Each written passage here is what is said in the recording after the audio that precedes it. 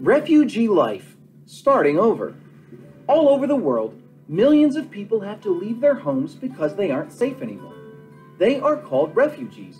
Where can they go? Find out about how one former refugee now helps others, what a refugee camp includes, and how refugee children still can go to school. Up next, how the four Diali brothers got to Seattle from the other side of the earth. The beautiful South Asian country of Bhutan, lying between China and India, looks like a fairy tale land. But in the 1990s, many people there did not live happily ever after. About 1/6 of the population spoke a different language and had different customs, so government officials threw them out of the country. Leave immediately, take nothing. More than 100,000 people, including the Diali family, ended up in one of 7 refugee camps in their neighboring country, Nepal.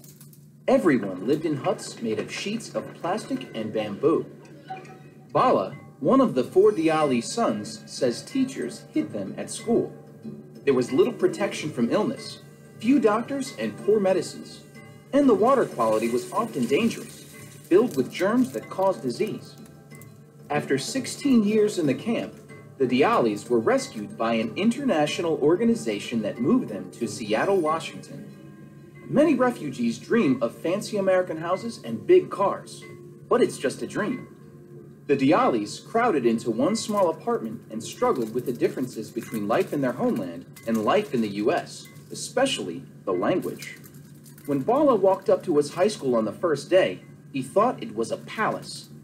Then he went inside. Because he couldn't speak English, he was always alone, and kids teased him. He actually wanted to go back to the camp.